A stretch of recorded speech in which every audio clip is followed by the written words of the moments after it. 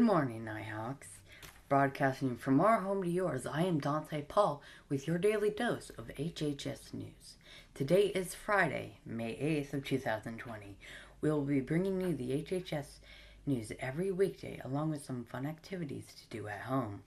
We have one birthday to celebrate today, and that is Malcolm Gerlach. Happy birthday.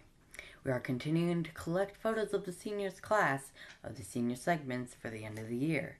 If you have any photos of the seniors, please add them at the link on the screen. The direct link can also be found under this video in the description box. Tips and tricks for time management. If you're having trouble getting up early enough to get your work done, set an alarm or train yourself to wake up at a certain time.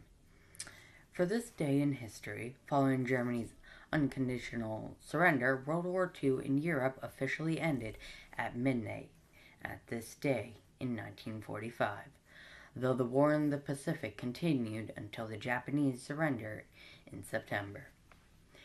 In global affairs, Feds giving provinces, territories to $4 billion to up-top essential workers' wages.